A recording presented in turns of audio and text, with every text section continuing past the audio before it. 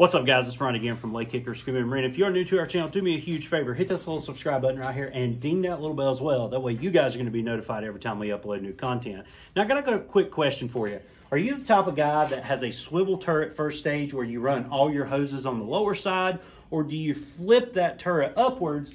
Are you the type of diver that runs your hoses on the upper side like this? Well, in today's video, we're going to talk about the right way and the wrong way to do it, or is there really a wrong way to do it? So with that being said, let's jump into today's discussion.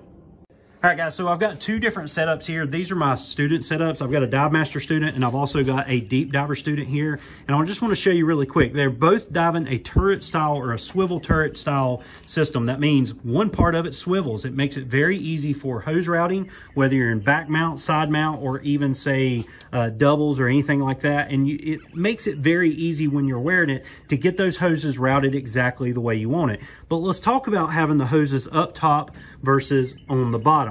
Now, me personally, I kind of set mine up like my deep diver student does, and I set them on the bottom. It hides the hoses very well. They're not creating any type of entanglement. However, it can cause problems in say a steel cylinder where your post, which means your valve, is not actually high enough. And what can happen is that swivel turret can actually come down here and hit on the cylinder as well. Now, this is not a great example of that, but you can see there's a little bit less room here than what there is over here. And because this is a yoke first stage versus say a den first stage, this den is going to sit in a little bit closer than what the yoke does. So in this situation here where say my dive master student, it was better option for him to run the hoses on the upper side. And all you got to do is just flip your regulator upside down, or the first stage itself, and that's going to give you a little bit more play if you run into the situation where you don't have a lot of room here.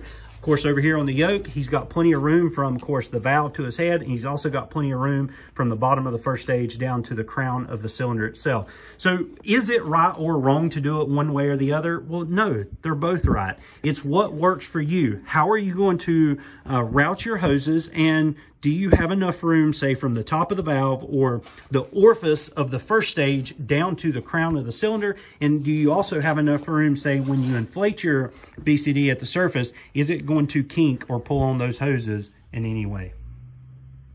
So there you go, guys. I want you to understand there is no right or wrong way. It's just your way. It's what your purpose or what your needs of the dive are. Do you need to route your hoses in one way or the other? Especially like me as a side mount diver, I turn my regs. If I'm in back mounted double situation, I turn my regs so that those hoses are going to be routed the way that I need them. In a standard recreational setup or a back mount setup for single tank, then I'll route them down instead of up, or up versus down, or sideways versus left versus right. However the need of the dive, or whatever the need is that the dive calls for, that's the way that I'm actually going to set it up. So neither of these is wrong. They're both right based off these divers' needs and how their setup is actually, or what their call for a setup is. Because I really hope you enjoyed this video. If you got any questions, drop me a comment down below and I'll try to answer it the best I can. Let me know down in the comment section.